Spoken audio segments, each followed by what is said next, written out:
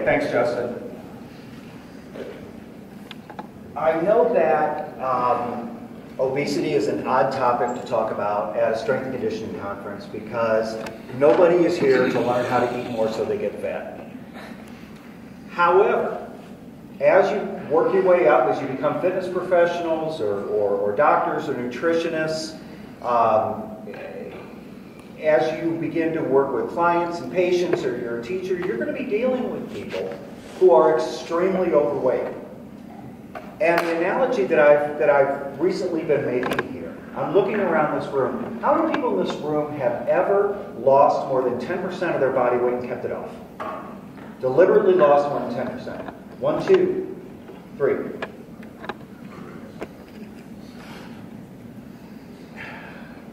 In genetic terms, you all have won the lottery. You are the winners. You are at the far end of this distribution curve of people whose only concern with weight will be how you manipulate it for your athletic goals or your appearance goals. At the other end of this curve are a lot of people who are the opposite of the lottery winners. These are the ones who, through no fault of their own, have been or were born with a propensity to gain weight very easily. They were born into an environment, that is, the word we use is obesogenic, which is like, it's like being dry tinder in an environment with a lot of lightning.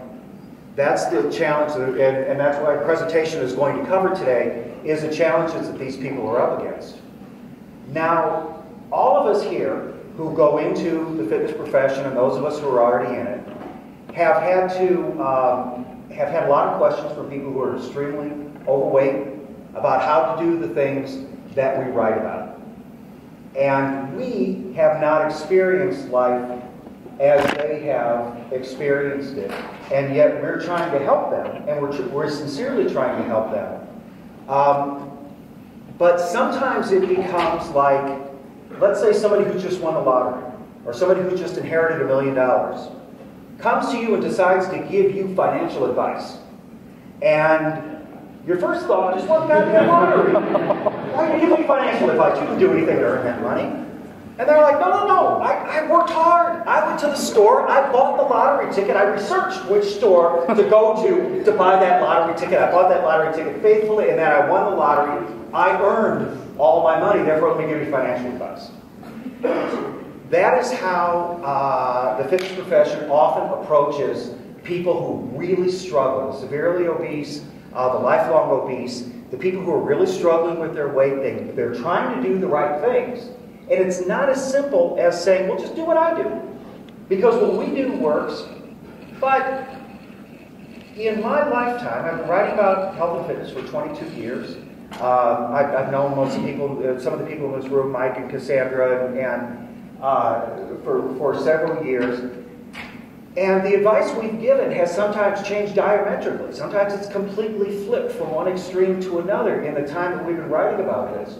So that stuff worked, and then we go to opposite day and that stuff worked. Why did it work? Because for people who are at this end of the distribution, just about everything works. For people at this end of the distribution, yeah, not much works.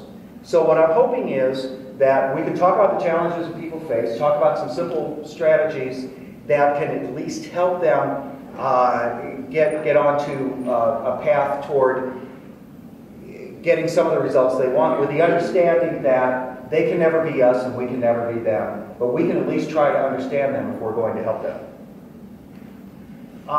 When I say why it's still hard to help people lose weight even when we know how to do it, when I say we know how to do it, which is we need to create an energy deficit. We need to create a calorie deficit, otherwise weight is not going to come off. If you spend a lot of time on the internet, you see a lot of magical thinking that doesn't involve calorie reduction, but basically we're just talking about basic math. And I just say I'm a journalist, I'm not good at math, but what we do in our field, if we're not good at math, is we try to put together a story of the facts that we understand that can make sense to us. And when it comes to weight loss, it always comes back to a calorie deficit. That is the only one that makes sense. So today's goals talk about the state of the obesity epidemic, talk about what we're up against societally, talk about genetics versus environment. This is something that the lottery winners consistently misunderstand about the people who are at the opposite end of this distribution. Whoops, did that again. That thing never wants to go back. Oh well, all right. Be more careful with my thumbs from now on. Okay, so let's just skip and go to how big is the problem that we're dealing with. So starting in the early 1960s, those of you who study nutrition know this, the U.S. government started the National Health and Nutrition Examination Survey called NHANES. Mike referred to it briefly, but he flattered you by assuming you knew what NHANES was. I didn't know what it was. Somebody had to explain it to me, so I figured I'll explain it to you. So here's where we are. We started doing this in the early 1960s. Average woman, American woman in her 40s, would have been about 5'4", 143 pounds. So by 2008, she's up to like 172 pounds. Now, technically, obesity is a body mass index of 30. So for a 5'4" woman, that's 175 pounds. So you see that we have gone from what would have been what we would consider a normal weight. We wouldn't look at that person and think that person's overweight. Up to there where we look at that person and say, okay, she's a chunky mummy there. Now what you see is by the time we get there, 2000s, now we're starting to level off. So something happened around 2002 that seemed to put the brakes on what people, I mean, like I said, I've been writing about this for a long time. And when we were somewhere in this, where's my little laser? Somewhere right around there, right around here, they're saying this is going to go on forever. And we're all going to be 900 pounds, you know, within a generation. And of course, it never works like that. It has leveled off there. American men, you see again, let's say about 5'9" on average. Guys like not even 170 pounds, so that's a kind of a lean dude by today's standards. By the time you get all the way up there to the top, he's a little over 200 pounds. A 30 BMI, technically obese. That guy would be 5'9", about 205 pounds. So that guy is just, you would notice that that guy's, unless he's an athlete, power lifter, you would notice that that guy's pretty big. Interesting phenomenon is that sometime between, women were getting obese faster than men. They leveled off faster. Now men have caught up. So basically all middle-aged adults, basically your parents' generation, on average, about 40% of them are technically obese now. Hasn't hit the population the same way. Looking at all men 20 and over, you see the white guys right there, about a third obese, and then it gets higher for the minorities. Now look what happens with the women. Look at that. So women, white women, about the same obesity rate. Now we look at African American women, almost double. So again, this is like everything else here. This is unevenly distributed. This is what the cost is. We see that obesity is going to raise medical costs, even by 2005 standards, by about $2,700 per person. And there we're just talking about medical costs. We're not talking about the personal price that people are paying. That's just out of pocket. The job promotions they're not getting because of their weight, because of how their weight is perceived, and this is actually worse for women than for men. This huge. Basically, every 18-year-old male in the country, they can look at these records. Starting with 1951, who were guys who were drafted into the Army in 1969. Going to 1983, these are guys who were drafted into the Army in 2001. So what they found, first off, at least in Sweden, which is a more homogeneous population, people, they all look like each other. They're all blonde and tall and beautiful. So probably they're not all beautiful, but it seems that way. So they start off with a higher estimate of what the heritability of the body weight is. They start with like 3/4, so much higher than we assume here in the U.S. And they say that went up over the course of their study. The big one is the genetic variance increased. So that's the way that the environment acts upon the genes, or how the genetic expression that comes through the environment. Almost this entire increase they see comes in the men born after 1973. So these are the ones who are growing up between 1973 and 1991 when they're drafted into the Army. So basically all the time that we would have had this more obesogenic environment. Their conclusion, and this is really important, this may be among the most important things I say today, that the environment modifies gene expression related to body fatness in the direction of stronger genetic influences in a more obesogenic environment.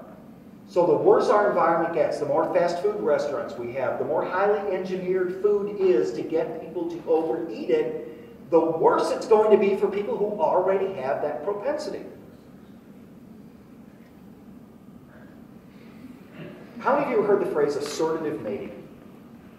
Maybe if you've taken a sociology class or an anthropology class, nobody. Okay, great. So this is all brand new. So there's two different types of assortative mating. There's what they call positive assortative mating, which is where people who are like each other find each other. And then there's negative assortative mating, which is what happens near closing time. I guess somebody will find that out. So we know that assortative mating happens by height. Taller people with taller people, shorter people with shorter people. We know that it happens by education, religion, and politics, that the most educated people end up with the most educated people. Conversely, least educated with least educated, and that seems to be accelerating as we go on. People are separating themselves socially more than they ever have before. I can tell you that, for example, growing up, my parents were married in 1952. My father was really obese. I mean, he would walk into a room, didn't matter what room it was, he was always the fattest guy in the room. My mom was very slim, and she was like the most fat-phobic person in the world, so how she ended up with him, good God. You know, I don't, you know, it's like, you guys have all seen Back to the Future, right? That is, I don't want to go back there. I have no interest in finding out how those two ended up with each other, because you couldn't have imagined a worse coupling. So they have 7 kids. 5 of my siblings have struggled with their weight. I haven't. So in terms of, you know, my parents' shitty gene pool, I won, you know, whatever lottery there was to win in that I've never had to worry about my weight. And I've always been fitness conscious, partly because I got my mom's genes and it was a little bit easier for me, partly because I would look at my pickup like that. So what do I do? So I marry a writer.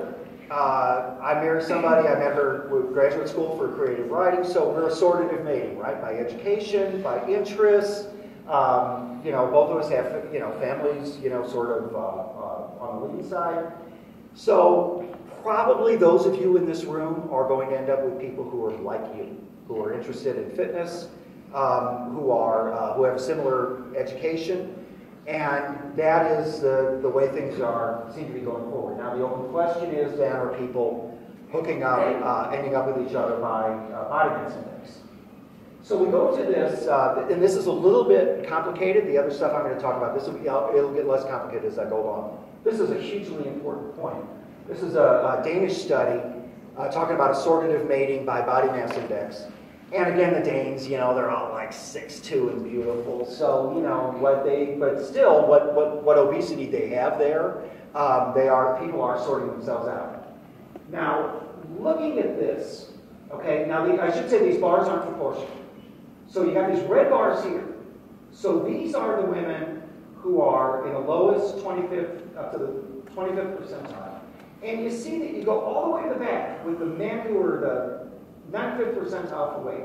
So the skinniest women, fattest men, some of them were still getting married back then, up to about 1970. And you see here that the biggest ones are finding each other to some extent. Now look what happens a generation later, in the last 40 years. There is no chance that a skinny Danish woman is going to end up with a fat Danish man.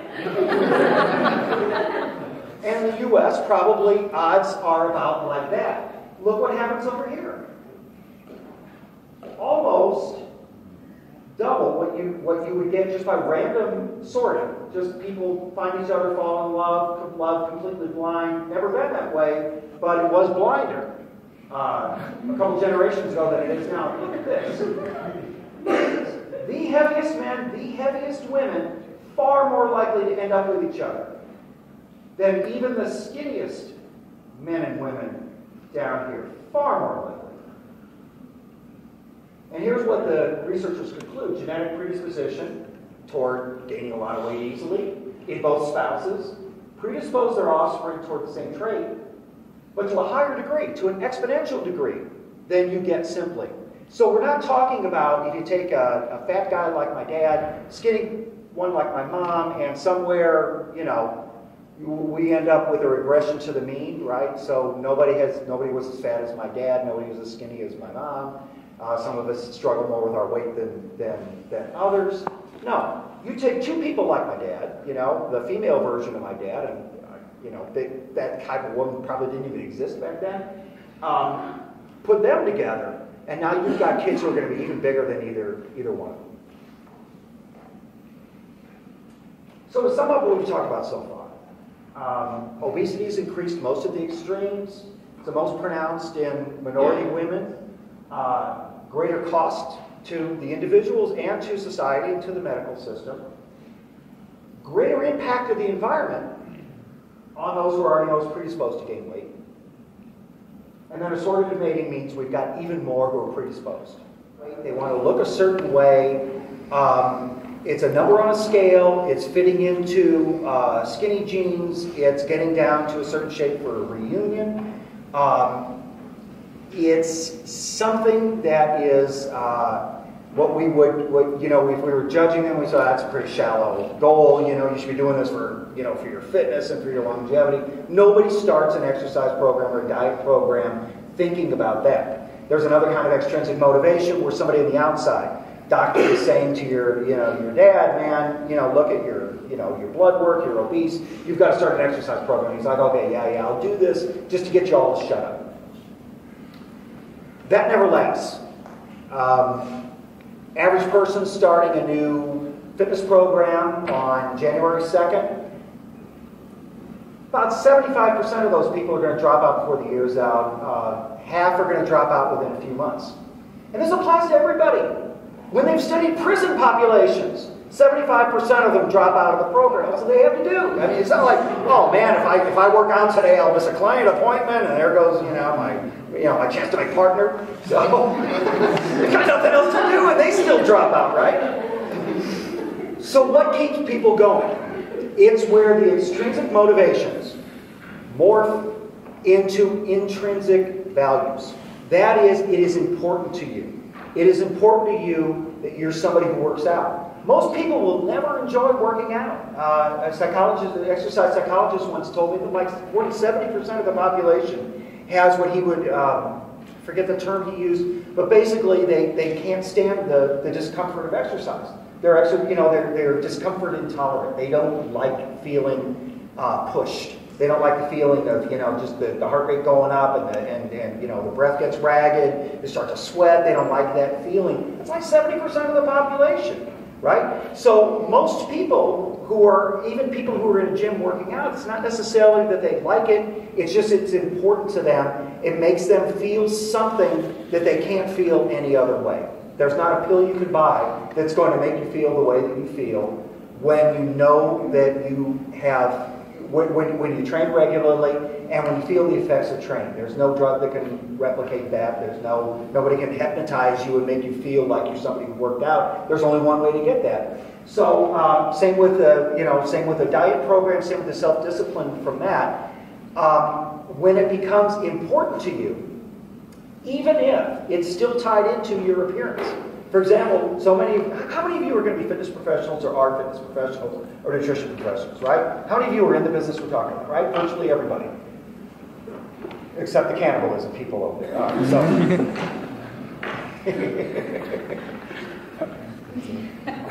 Our appearance matters, right? We take pride in it. It matters, right? Now, Tony General Core can talk about, strength and shoulder stability and all that shit. He walks past the mirror with his shirt off. He's still like, So our extrinsic and intrinsic motivations, they still combine, and they're still valid on both sides. But that's why we do this, because it's important. There's also some assortative pressure. Most of us either have or will end up with people who are like us, who are in our field or who take these things seriously.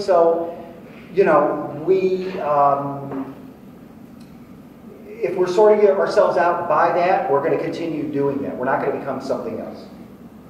And finally, willpower. We know from a lot of research that if you can get yourself up in the morning to go to the gym before work, or work out at lunch instead of doing what the other people are doing, or work out afterwards, or whatever it is, if you can discipline yourself to doing this, that willpower will tend to carry over to other parts of your life, especially diet.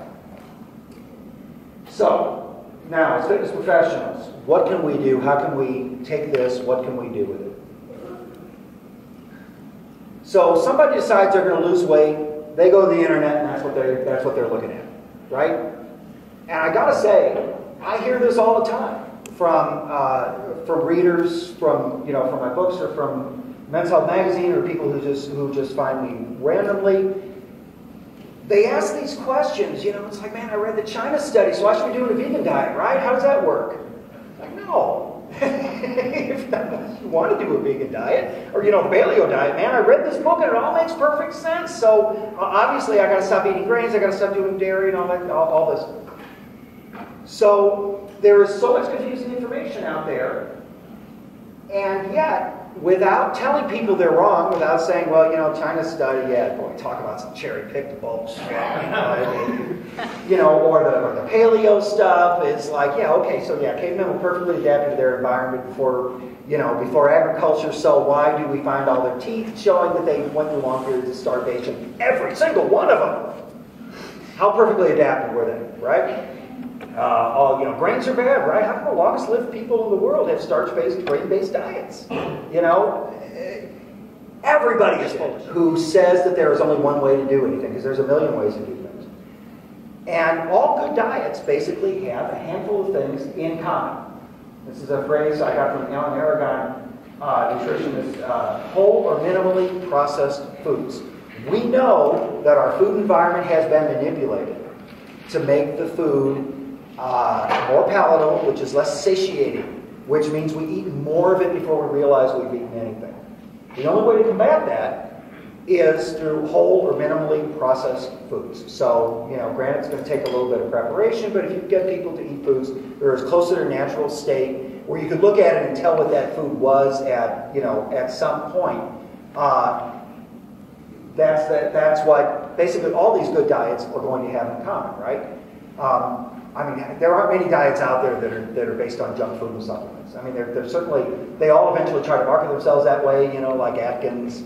I remember the moment they jumped the shark was, they came out and they were like this, the protein-fat diet. They were trying to get you to stop eating carbs. So the moment they jumped the shark was when they started creating all these products like, Atkins, Atkins potato chips and Atkins salad dressings and all this stuff. It's like, if you want the diet to work, you got to stick with what it was, which is whole or minimally processed foods. Foods that are filling. All those mirrors are there for. Unless you're blocking the mirror, they're there to look at themselves. They're not looking at you. But still, there's a stereotype there. They feel okay. I look different from everybody. Everybody's going to assume something about me. So that person is going to be very intimidated for no good reason, because half the people who are thin have no idea what they're doing in the gym, right? You go to a commercial gym, 3/4 of the people have no idea what they're doing, but a lot of them think they do. So you see this a lot. I see it a lot. You see this big middle-aged guy comes into the gym, and you can tell just by the way he's dressed, by the way he's walking, by the deer in the headlights look. He hasn't been in a gym in like 10, 20 years. His wife probably, doctor pressured him to go back, start working out again. He walks in, and he sees all this equipment he's never seen before, and he's seen people doing exercises he's never seen before, and he has no idea what to do, so he sits down on the bench, he does bicep curls for 45 minutes, because it's the one exercise he knows he can do that nobody's going to walk up and tell him he's doing it wrong, right? What we can do is minimize the stereotype threat that kind of person feels. Help that person feel comfortable. Help them feel that they know what they're doing. Make sure it's a friendly environment, that it's a learning environment, that it's a growth environment, rather than an intimidating place where you are what you were when you walked in the door. What you were when you walked in the door doesn't matter. It's what you are when you walk out of the door, right? That's all that matters. Finally, this comes from more psychological research by Carol Dweck at Stanford University, in which he found with children was that when she would give them a test, and then she would tell one group they did well because they're smart, and tell another group they did well because they worked hard. And this was her, her first big insight, was that then when she gave them subsequent tests, it was much harder. That the ones who had been told they were smart, they gave up really easily. Because as soon as there was a threat to their self-image, which may have been a brand new self-image, it was just planted in their head. As soon as they felt a threat to that, they shut down. Because it was a cognitive dissonance. Okay, now wait, I'm smart, I should be able to do this. They pull back. The ones who were told that they did well because they were hard workers, they're just like, okay, this looks tough. And they persevered much more. And so in her subsequent research, what she's done is she said that there's really like two different broad types of mindsets. There's a fixed mindset where people think that talent is innate. I'm either strong or I'm not. I'm either good at this or I'm not. I'm smart or I'm not. And then there's a growth mindset, which is I'm not there yet. I can get there eventually. There's a process, I just don't know what that process is yet. If we can, when we have a chance to work with people, whether it's hands-on, over the internet, interacting with people in classrooms, whatever it may be, if we can emphasize that everyone goes through a process, that the key is how hard you work, that all the benefits we seek are not in our final appearance or our final number on the scale. It is in the effort we put out. That is what is going to improve our health. That's what's going to improve our cardiovascular parameters. It may not lead directly to weight loss, especially in the people who are going to struggle the most with that. But any improvement in physical activity, any improvement in the quality of your diet is going to have a benefit. And the person who works for that benefit has every right to feel good about him or herself, no matter what they end up looking like. They're not going to the people who are at this end of the distribution are never going to end up looking like you people in this room at this end of the distribution, but you can still help them get there. And that's a huge improvement for a lot of the people who aren't doing anything right now. And that's what I got. Any questions?